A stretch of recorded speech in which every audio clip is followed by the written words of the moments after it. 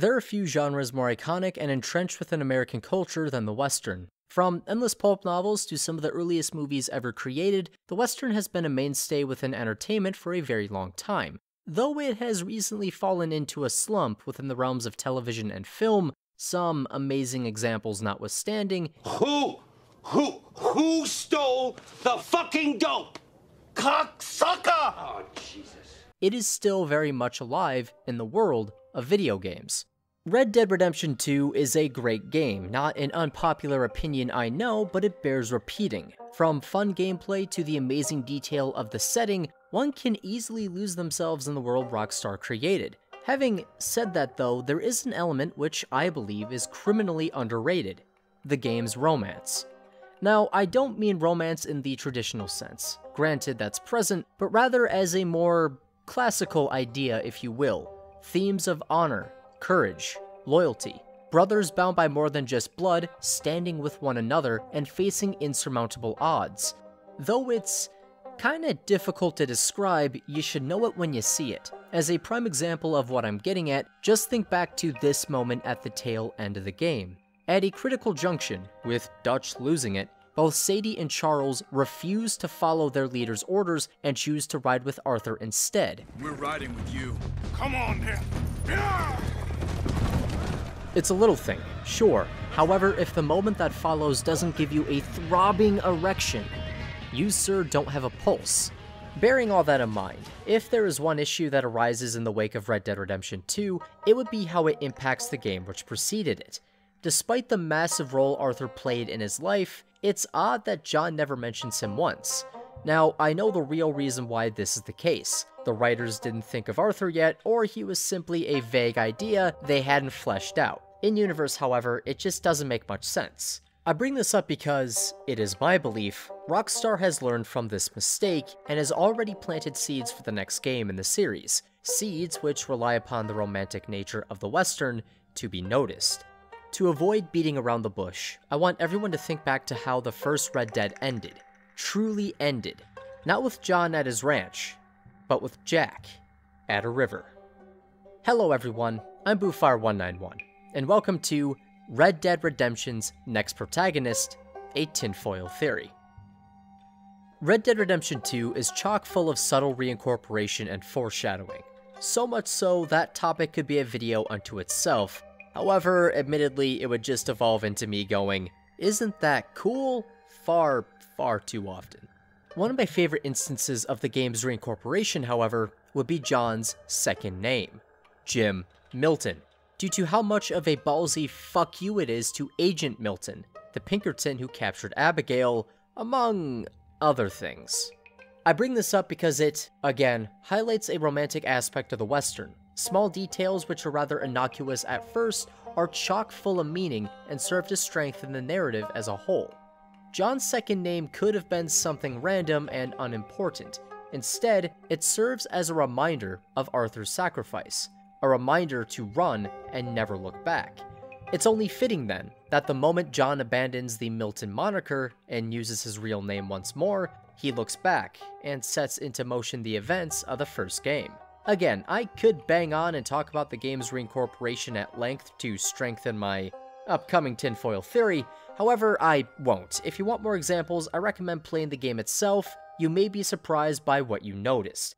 So let's get to the heart of things and talk about Jack, everyone's favorite. Then you shot him like a dog. Let's just talk about Jack. In Red Dead Redemption's epilogue, Jack hunts down Agent Ross to avenge his father. After a brief exchange beside a river, the pair duel. Jack wins, Ross dies, the game's credits roll. I point out the river specifically because not only is this the place where the two individuals see each other for the last time, it is also where they meet. In Red Dead Redemption 2's second chapter, Abigail asks if Arthur can take Jack fishing. During their rather cute trip, however, Agent Milton appears with Agent Ross in tow. This fact, once more, ties back into the game's reincorporation, but possibly does far more than simply make the series' bookend even more impactful. Personally, I believe it foreshadows who the series' next protagonist will be: Mac Callender. Milton's conversation with Arthur touches on a few subjects. However, the Pinkerton mentions how his agency caught up with a shot-up Mac, and that his death was slow but merciful. Though this is done to taunt Arthur, this exchange is rather fascinating, mostly due to who is present and where it's held. It's something I can't help but take note of, especially when Mac is brought up by name, prompting Jack to ask about him on the ride back to camp. We'll also point out that Mac's death sounds similar to that of other Red Dead protagonists, actually a combination of the two when I think about it. It feels like Rockstar is drawing the player's attention to this individual with how this scene is constructed. Up until this point, there's been no real mention of Mac, sans one quick mention when in the mountains, yet he's brought up during a moment which mirrors the end of the first game. If this had happened in any other genre, perhaps any other series, I wouldn't be bringing this up. However, Red Dead, time and again, has given major meaning to minor events.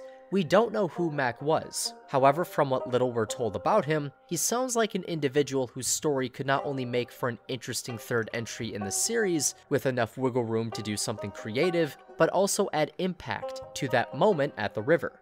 Every now and again, members of the gang will talk about Mac Callender and his brother Davey. Excluding Charles and Lenny, who I'll get to, everyone seems to have a positive opinion about the pair, or at the very least, has nothing negative to say. From camp conversations, we learn Bill had a high opinion of the brothers, that Karen misses busting their balls, and that Uncle once saw Mac take down 15 sailors. A story which suspiciously sounds like a mission, if I'm being honest. Overall, what is said about them is vague and nebulous, but the player gets a sense that the gang liked having them around, similar to Arthur, and that they'll be sorely missed. Something to take note of, however, is Lenny, and his dislike of Davey Callender. Simply put, he viewed him as a dangerous fool, and blamed him for things going poorly in Blackwater. At least twice, during camp conversations, Lenny speaks ill of Davey, but never brings up Mac, which I find rather curious. Charles, on the other hand, after learning about Arthur's tuberculosis, tries to encourage his friend by stating he can still make amends unlike so many others. He then brings up how the Callender boys were a pair of vicious bastards, and that was all they were and ever will be. With Lenny, his perspective is focused on just one brother, Davey, which leads me to believe he has no opinion, or can't form one for reasons I'll get into, for Mac. Charles, however, is an interesting case. Before the start of Red Dead 2, Charles joined Dutch's gang only a few months prior. This is important to keep in mind, because the events of both games in the series transpire over the course of a handful of months. Arthur's story begins and ends in 1899, same with John in 1911. If Red Dead 3 followed Mac Callender, then Charles would be joining the gang during the character's most bloodthirsty period. As witnessed with the heartbreaking conversation Arthur has with the girls of the camp, regardless of honor level, when the player begins controlling the character, they begin killing a hell of a lot more than they normally would. If Charles saw Mac while he was under the player's control, he'd be seeing him at his most vicious. Unlike the others, be it Bill, Sean, Karen, Uncle, or the rest, Charles never got to see what Mac was like before everything got out of hand, thus providing context for what he said to Arthur. Branching off of that, both Lenny and Charles don't single out Mac Callender, unlike Davey, when speaking ill of the brothers. They're talked about as a pair, and things are always kept rather vague. We know about some things Mac has done, however, unlike Davey, we don't know much about his personality. Though others have a high opinion of him, he himself is an enigma. What I'm trying to get at here is this. If Mac Callender was the next game's protagonist, then Red Dead Redemption 2 has provided enough wiggle room and ambiguity for the character in question to be either low honor or high honor. Though Charles has a low opinion of the brothers, calling this ambiguity into question, it is focused on the brothers as a unit, and was formed during the theoretical game's events. We know what Mac has done, but we don't know who he is. I understand my premise is a bit odd. I wouldn't call this video a tinfoil theory if it wasn't. However, I hope most of you can see where I'm coming from. Mac is an ambiguous character that was brought up during a scene which mirrors the first game's true ending. I believe Rockstar did this on purpose, that they learned from their mistakes with the first game and brought the individual up in passing to not only foreshadow a third entry, but also to embrace the genre's romance. Right now, I don't know what the mention of Mac adds to the scene at the river, other than what we're shown. However, if the third game does in fact follow him, it might be something substantial. It would add even more weight to Jack's final throwdown with Ross. He wouldn't be there just to avenge his father, but also Arthur, and perhaps even Mac. It's a display of loyalty, of honor, of courage for a group of outlaws who found redemption at the end and became heroes. It's the sort of romance the genre is built upon, and what, to me, makes it great. I'll admit, this is all built upon the premise that a third entry in the series, assuming of course we get a third entry to begin with, will follow Dutch's gang. If it doesn't, then boy howdy, I kinda look like a fool. But then again, that's kinda par for the course for these videos, so bleh.